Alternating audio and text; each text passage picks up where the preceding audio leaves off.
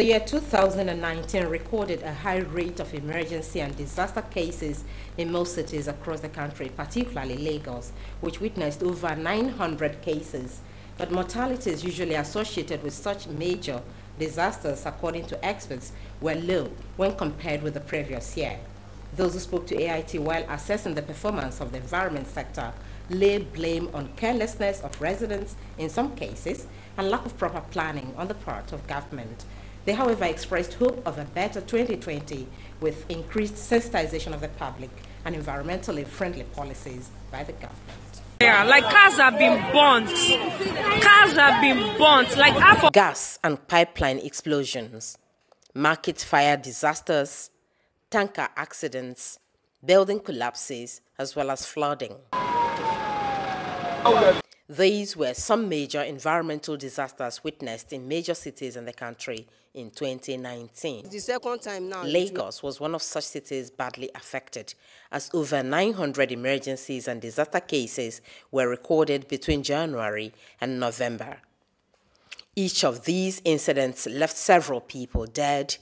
Many sustained varying degrees of burns and injuries, property worth millions of naira destroyed. 90% of these disasters, according to environment watchers, was due to carelessness on the part of the people and poor planning on the part of government. People are careless. You will have a gas not properly stored. They will be using GSM around the gas cylinders. They won't check whether the gas cylinders are well properly corked. They won't ensure that they have fire extinguishers in their shops. All the environmental hazard that was seen this year were a lack of preparation of last year. Despite the high rate of these emergencies, the level of associated mortalities was quite low, as emergency responders all worked as a singular body. The beauty thing that the citizens are really enjoying is that all the key stakeholders are working better together.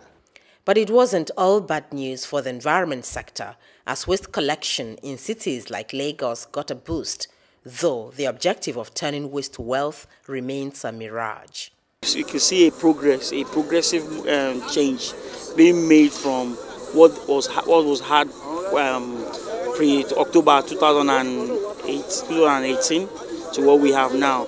You saw how the environment was terribly bastardized. No improvement on the issue of landfill sites. No, it was so bad. But in the last 1 year now, it's getting better. Compared to Visionscape's era, we still have a lot to still do to make sure that we restore the sanity of this environment. Since the return of the PSP operators, all these backlogs of waste had been seemingly removed. Experts want government to give priority attention to the poor state of roads and encourage private sector involvement for better results in 2020. The people of Lagos State would have appreciated if all the port roads on all the roads are closed. In the new year, the government should put all effort to see that private institutions and private enterprises are really backed up financially to be able to turn waste to wealth in Nigeria.